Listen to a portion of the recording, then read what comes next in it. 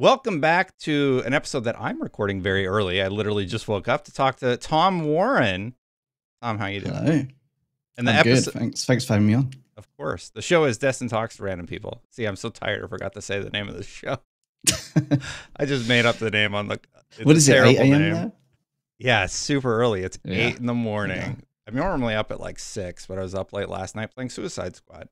Trying to get a feel for the end game of that and come to some sort of determination about it. Anyway, Right. but Tom's here. Tom, let's pretend people don't know who you are. They might not. What do you do? Maybe. How do people know you? I am a senior editor at The Verge. I predominantly cover Microsoft, so all the Xbox stuff, but also a lot of their tech stuff. That's predominantly my sort of background. So I'm a writer. I do some YouTube stuff, but I sort of dabble in that. I'm not a professional like you are. And yeah, so I started at The Verge. Do you want my full backstory? Yes, I want the villain arc and the history, my whole the villain redemption. Arc, yeah. So I'm not a trained like journalist or anything like that. It's just something that I've always done, and I always kind of did it on the side. So I grew up like building PCs, just liking Windows and nerding out and all that sort of stuff. And I sort of started out doing IT support sort of stuff. So I was working in a bunch of banks, sort of freelancing, if we call it, contracting. Doing a bunch of that, and then on the side I was kind of blogging and breaking Microsoft stories and getting internal documents and just putting them out there on the internet. But just, I don't know, as a teenager essentially. And then so I started at The Verge about 12 years ago. That was the first time I did it. Before that, I started a blog called Win Rumors, which I started whilst I was still working side by side. So so that's how I've kind of come through into where I am now, reporting predominantly on Microsoft my entire life, really. So since I was like, I don't know, like 15, 16, really, I was blogging away. Wow. I haven't even covered Microsoft that long. I mean, I followed all the stuff when Bill Gates and Apple, when that drama was happening, Right. when I was in high school. I read about the history there between those two, watched those made for TV shows about Silicon Valley and all that stuff. I've always been interested in the company and what they're up to. And I think when Phil Spencer took over is when I really started to pay attention to what's going on in terms of leadership and their strategies. And then I'm not even joking. I know I'm somewhat known for the Xbox Game Pass meme, but when Game Pass started taking over, I'm like, Xbox has like a winning strategy here for the future of their brand. And a lot of people joked about it. Like, nobody was covering Xbox the way I was when I really started going for the channel. There was a lot of negativity around Xbox. Some would say there still is. Sure. I think it's lightened up a little bit. And I don't mean to give my backstory, but it's cool to hear that there are other people in the space. And I think that's why you're known and respected in the space, that have just been interested in the goings on with Xbox essentially over the last several years. Because I kind of picked up on the Xbox stuff, like covering that a lot more intensely. I think around the Xbox One era, really, like as that was coming to fruition, just because it was like, I don't know, the way they went after the home, right? Like, and we all know TV. Yeah. But that's sort of around that era, it was getting very interesting. It's only got more interesting really over the last decade. So. Yeah, and I'm curious, besides Activision Blizzard, because I think we can all agree that's probably the biggest thing that happened in gaming for like the last 10 years, maybe? Yeah. I don't know. It's pretty substantial. Besides that, what has interested you the most in terms of Xbox strategy these last few years? Yeah, I think with the Xbox Series S and the X, like trying to respond to obviously what they did wrong with the Xbox One, and the consumer focus there. I think that's been interesting. I think it's super interesting to see when they were obviously in the lead with Xbox 360, and some of that, dare I say, arrogance going into the Xbox One, with some of the executives that aren't there anymore. And it's just interesting to see how that's changed when Phil's sort of taken the reins. And I think it's better. ultimately for consumers, right? Because when Microsoft's pushed into a place where they have to compete, then everyone competes with them and they do better products, right? Like if they just dominate, it's never good having a monopoly on anything. So I think just having them compete with the Xbox Series S and the X and the Game Pass and all that sort of stuff has been great to see, because I think the Xbox One era was a bit of a struggle. I don't think anyone would argue that, to be totally honest. No. Yeah. And it's not that this era is particularly better in terms of sales, but I think they've been kind of, and there's obviously a lot of chatter going on about this sort of stuff at the moment, but I mean, it's where some Xbox fans haven't necessarily picked up on that it isn't necessarily about pure console sales for them anymore, right? Like they're trying to diversify how they get people playing their games. And I don't think the ABK stuff was about pure console sales either, that acquisition. So I think it's just the shift in strategies, particularly, I'd say, after the pandemic as well, right? Yeah, and focusing in on that, it does seem like everybody's shifting their strategy more towards digital. And yeah, I find it a little strange that people have honed in on what Xbox has been doing in terms of physical media, and how there's these stories coming out about how, oh, so-and-so was talking about not doing physical media. It's like, we see that was true for all physical media. So it's strange that the fact that there were discussions, and I guess I don't have the appropriate context. Maybe you do.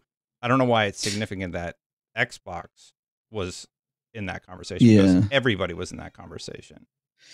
Yeah, I think it's a mix, and where some of the context gets lost is like you see these big retailers like Walmart that are going to walk away from physical media potentially, not just Xbox, right? Like it will be across the board. But then you've got Microsoft, who's been, let's say, aggressively pushing this digital thing for a decade, right? They tried it with the Xbox One. It didn't go too well. I think the era that we're in now, it might have worked, but it obviously didn't. But they've been slowly still trying to get towards that digital space. And we've got things happening, right, with Xbox where, like, we obviously, they launched the Series S as a digital console. Obviously, Sony did one as well, but a slightly different strategy there with the pricing and the target market and stuff. But then you've also got Hellblade 2 as announced as just pure digital. So then people pick up on that and go, okay, what's happening? And you see these rumors of like European retailers not stocking Xbox. But also in the background of all that is that there's Game Pass, right? So there are less physical sales for a start on Xbox anyway, and on any platform at the moment. It's just, that's been a major shift, and it's been increased because of the pandemic. But then it's particularly so on the Xbox platform because of Game Pass, and because of Microsoft's push for digital there. So I think we saw the FTC leaks with the all digital Xbox Series X. Like, I think that combined with Hellblade 2 and some other stuff that we're seeing, I think it's pretty clear that they're going to drop physical at some point, right? Whether it's on every single release. All digital was the verbiage in that document, right? I think like Florian, you, me, we were like reading those documents at night and coming to our own conclusions. And I would often reference The Verge and the work that you did, because you would catch a thing that I didn't during that time. And it was really cool, because I felt a lot of people were just talking about what you said versus reading the documents themselves. And you do get a little bit more of the nuance about what's going on when you've actually read all those emails and everything. Yeah. So, yeah. Yeah, I think there's a mixture of things going on, but I do think that, they probably are moving away from physical sales.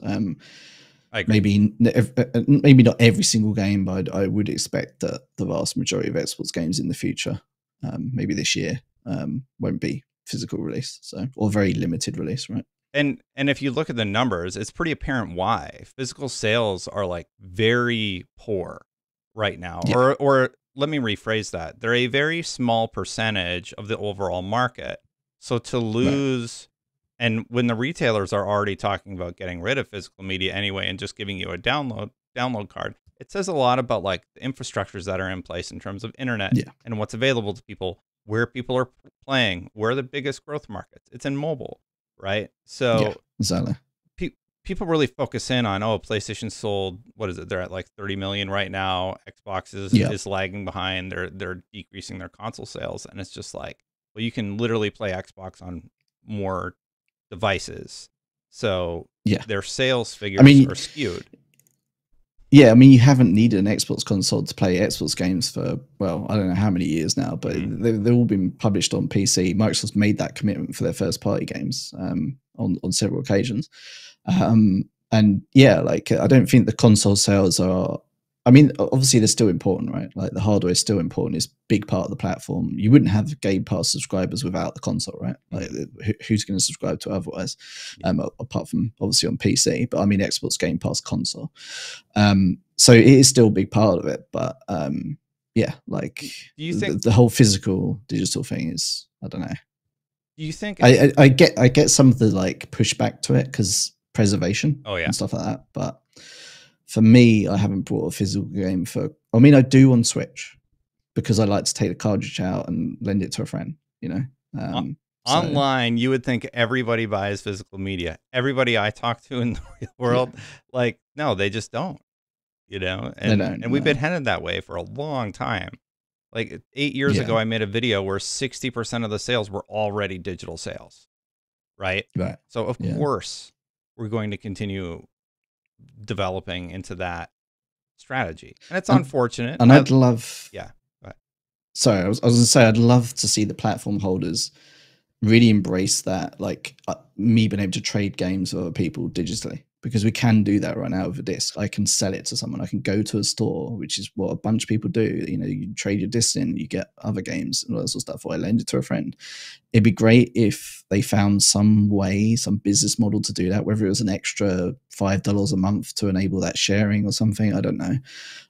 But I would really want to see that in the digital sphere, because there's no real ownership in digital, right? Like it can be just if your account, I don't know, gets flagged or something, you sent a bad email or something like that, your account gets shut down. That's all your game's gone. You know, there's not someone going to come walking, open your door and steal all your Xbox discs, right? So Xbox will just shut her down. Yeah. So there are issues, but yeah. A little bit of latency between us and the UK, apparently. The USA and you're in the UK, right? I am, yeah. You're like, no, I'm in California. Yeah, it's almost like a satellite call sometimes. Yeah. I am curious though, like with everything, do you think Xbox still has a path to success in 2024? I feel like they're like, granted, that terminology is a little strange because they just fired 1,900 people, which is terrible.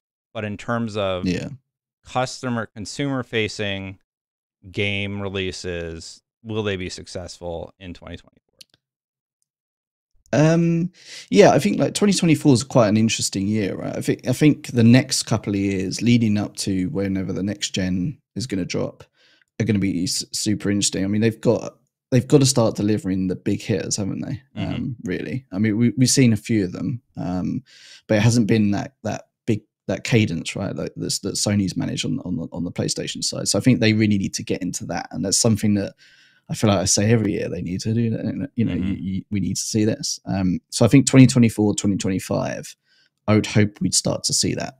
We got some big ones coming this year. Got Avowed, Hellblade 2, obviously Indiana Jones as well. So I think they're on the right track. I think what might throw a cat amongst the pigeons, or amongst the chickens, or whatever you want to call it, is the fact that they will start expanding some of these older first-party exclusives to other platforms, right? Which is obviously there's a bunch of dialogue going on about that right at the moment. We've heard about like Hi-Fi Rush and Sea of Thieves, potentially maybe a Forza, potentially the Microsoft Flight Simulator. These have all been sort of rumored lightly or heavily over the past few weeks. And I think, like, I know that some of this is true. Like Hi-Fi Rush, I mean, we could pretty much clearly say that that's coming to PlayStation and Switch right now. Like, you're CC'd on all the emails. I see them in all your articles. Yeah, like it's pretty obvious that one's going to be coming at some point. And I think that will set off a trigger point for some fans to wonder about the success of Xbox over the next couple of years. I think it's going to be interesting to see how they actually explain it, right? because it's quite. I think Hi-Fi Rush in particular is quite a hard one to explain, because Sea of Thieves is like, oh sure, you know, um, it's not a single player game, you know. It's a multiplayer player game, and you want that sort of live service game across multiple platforms, right? Like that can be pretty easily explained. Well, not easily, but more so. And if you start saying your Forzas, your Starfields, your I don't know, your Hi-Fi Rush, and all those sort of games, those sort of hero games. If you start bringing those across, then where does it end? And there's going to be some big questions around that. And I think they need to explain that clearly. Well, so. I don't think they'll go that route, but let's say hypothetically they did. They expand their purchase base, I guess, to 30 million more people over on PlayStation. Yeah. Whatever the number, I think they're at 114 million Switch units sold. It's some insane number of Nintendo Switches. It's something crazy. Yeah. But it actually didn't beat the PS2 yet, I don't think. But anyway, no, Switch is not selling, quite yet. No, Switch is selling very well. Yeah, maybe it was the PS3. I don't know. There's some console that did like bonkers numbers that nobody's beat yet. I think they just make more money. Now, a lot of people are concerned about like the sanctity, or not the sanctity. That's a little incorrect word usage. The just having exclusives, having a reason to own an Xbox console.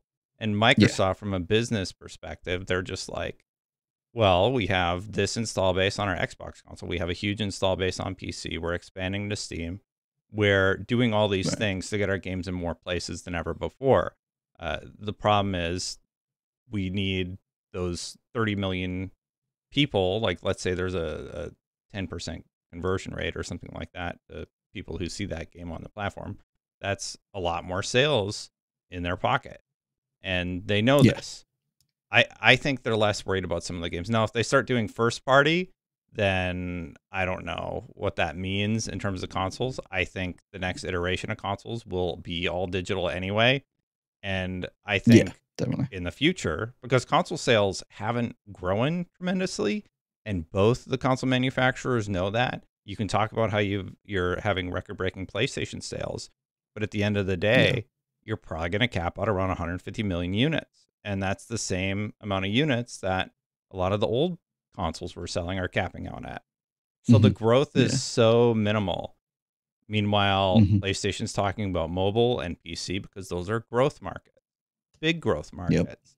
And it's sort of weird to talk about that with people who listen to the show or follow me on Twitter, because I think they lose sight of what the bigger picture is. And I don't know if you agree with me on all this, but there's a... No, I do. There's like a passion, isn't there? Like I mean, you could call it fanboy or whatever, but it's also like, if you've invested in PlayStation, Xbox for like 20 years, and you have a big digital library and stuff, you get nervous, like, what's the future of the hardware platform here? Like, what's the future of my games and all that sort of stuff? But I think Microsoft's not one to sort of just ditch people. So I can't imagine, even with like the Zune and Groove Music and all that sort of stuff, they always have like a path.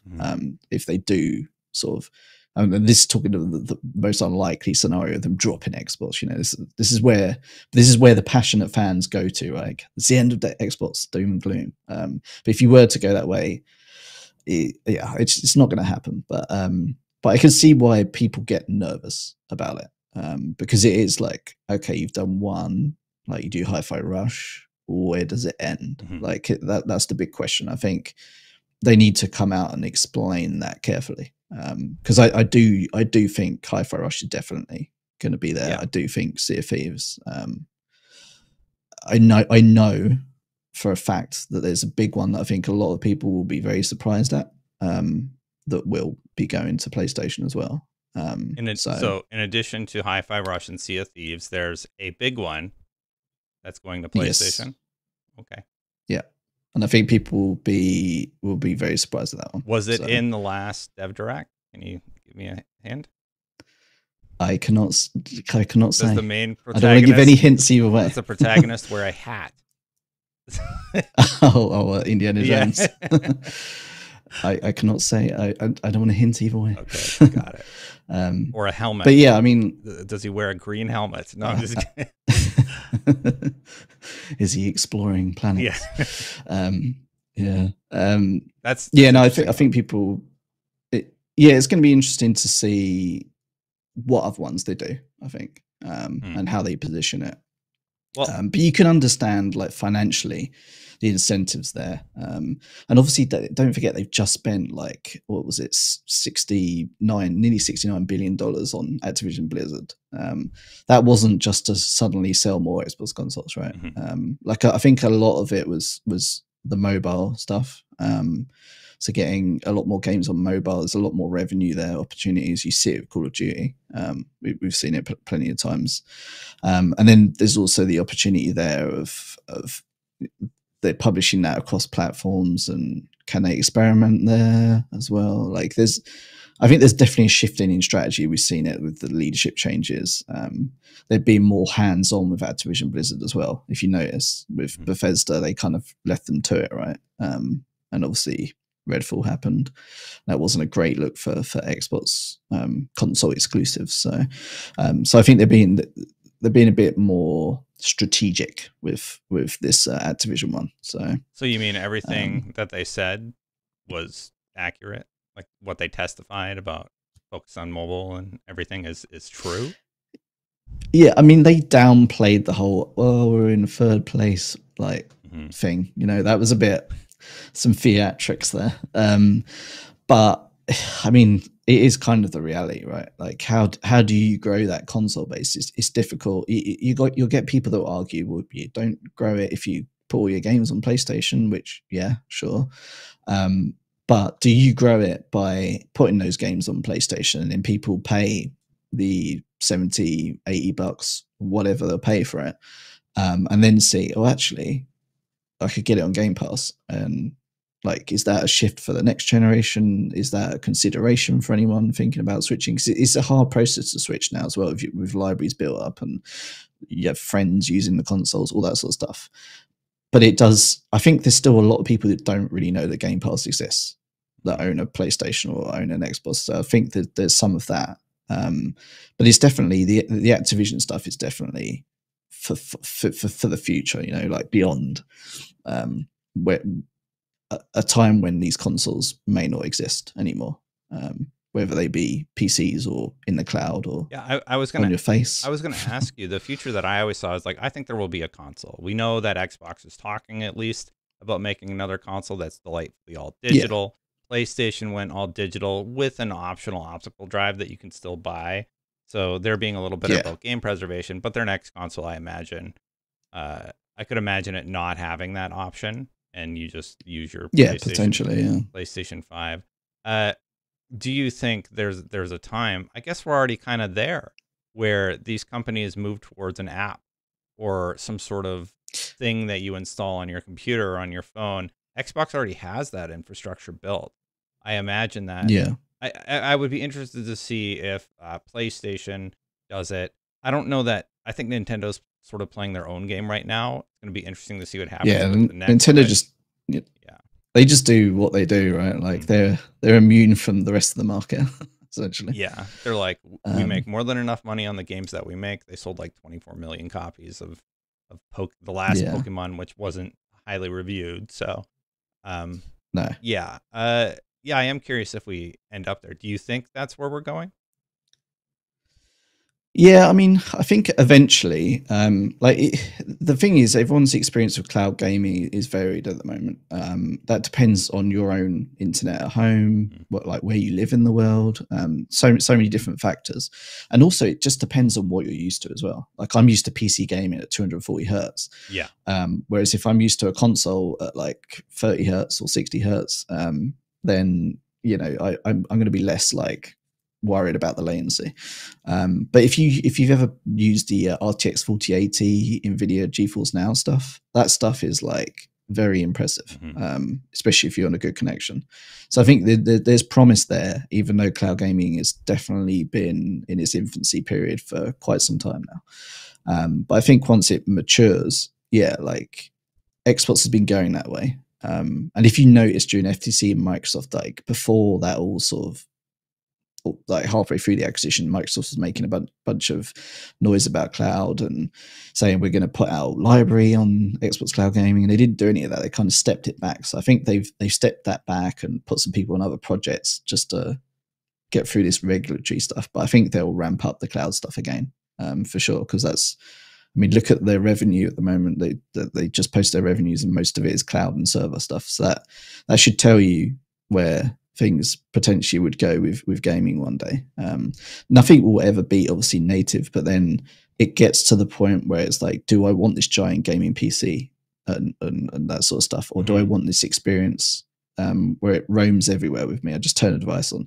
If we ever get to that sort of period, then that's when cloud will rule, but still a big question over it. But portables could be another thing that could bubble up.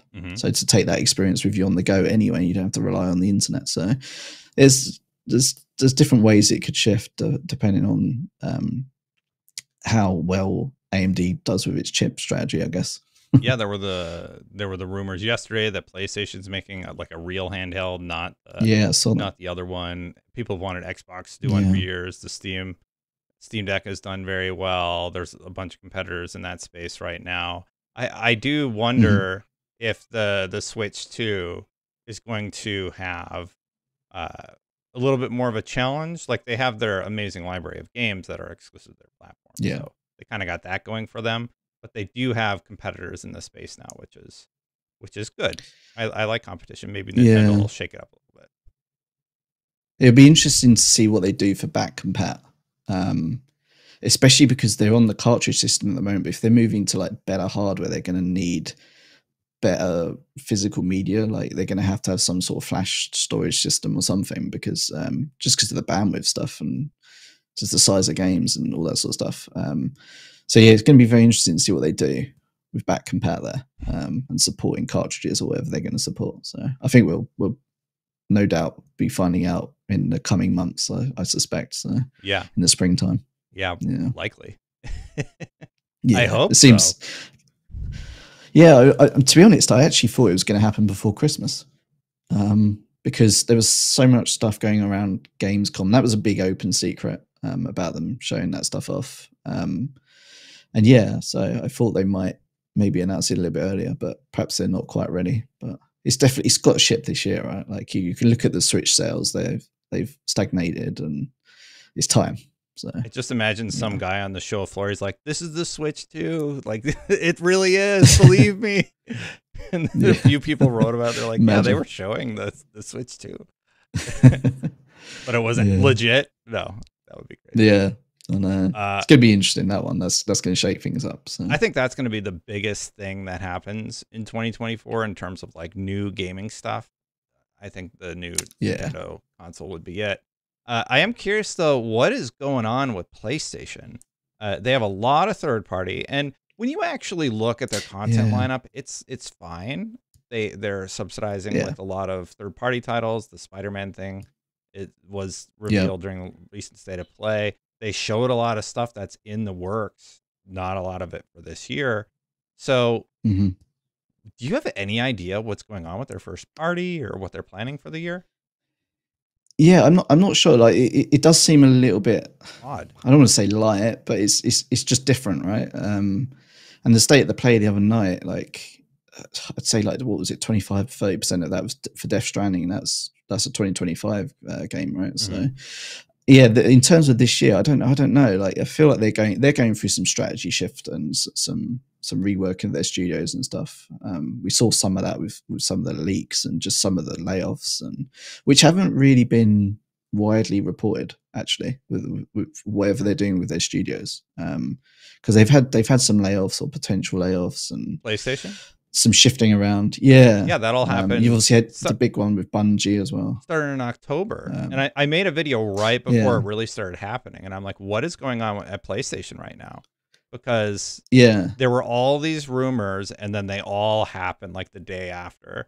Like, the layoffs started, and it didn't really stop until December. And now Xbox is, it seems like everybody in January is kind of trying to get their books in order. And that's why we're seeing layoffs across the industry. And make no mistake, I think the layoffs are terrible. They're scary. And it's not, especially when Microsoft comes out and they're like, "Oh, look how great we did." It's like, well, you just fired 1,900 people. I don't feel particularly happy about this.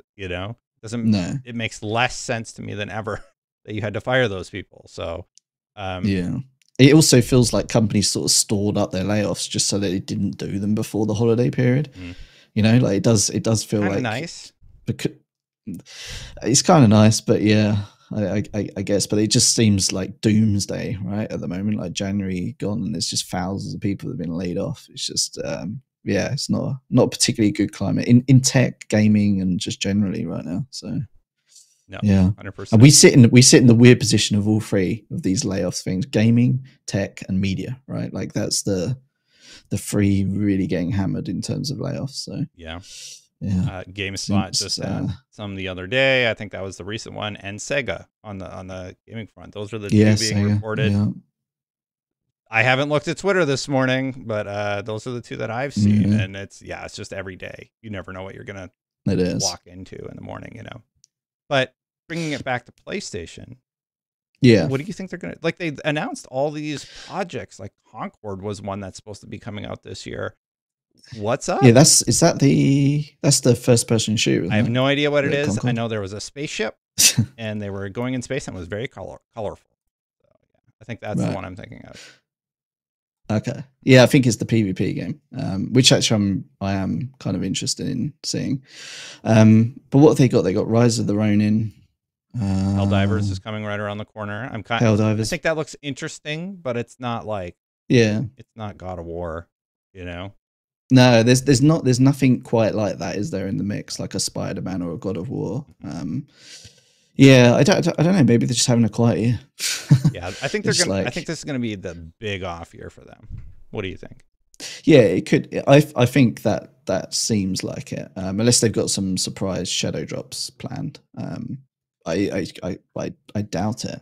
But I think some of it is just they've obviously had a bit. I mean, Jim Ryan's out, right? Like, they've had some strategy shifts, some changes. Have they pushed back some games they might have announced, or they might be planning to announce? I don't know. Like, there's obviously something going on there. It's just broadly across the industry right now. There's a lot of strategy shifting going on, and I think a lot of it is obviously the COVID boost is well and truly over. And obviously all the layoffs and all that sort of stuff have happened.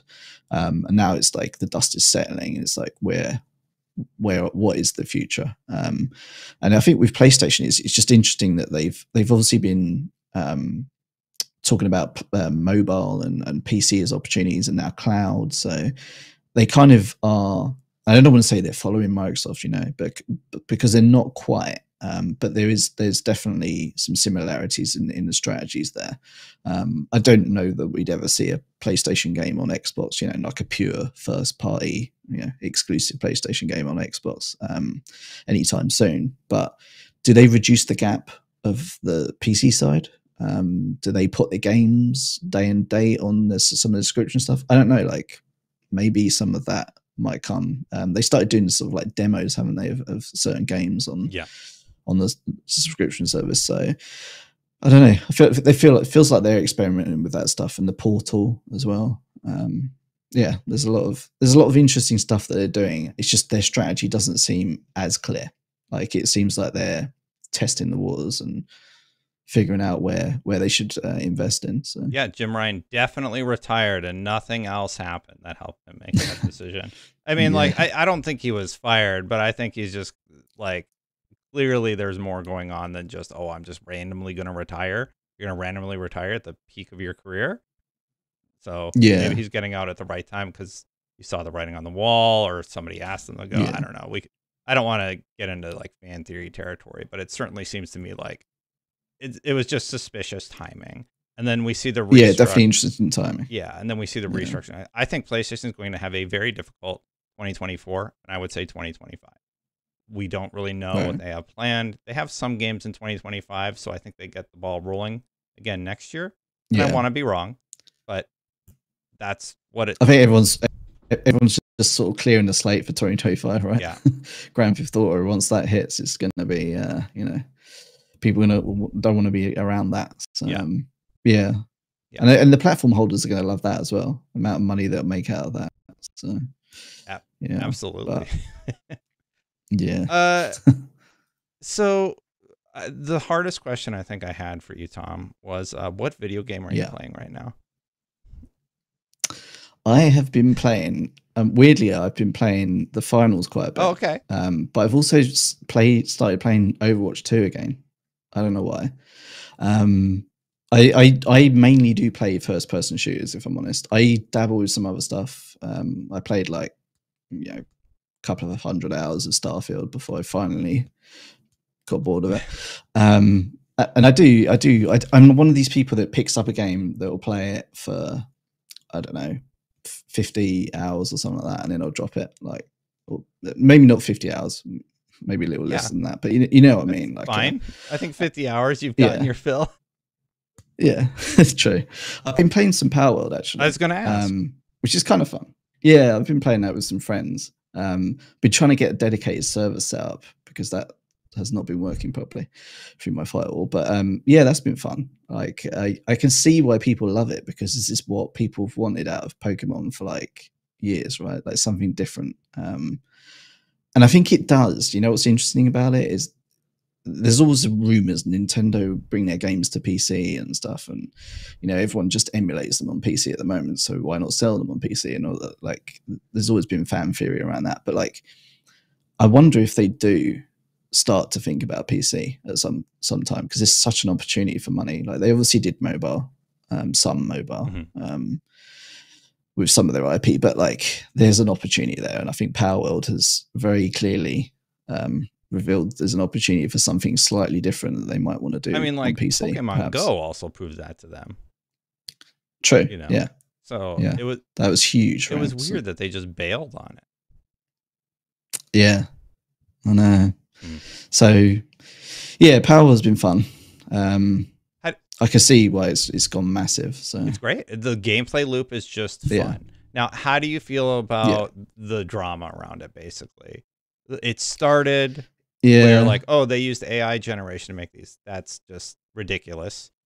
There's no indication or no, like, he made some tweets about how it could be used, but like, they didn't go model those characters using 3D imaging or AI imaging. So that seems pretty nonsensical.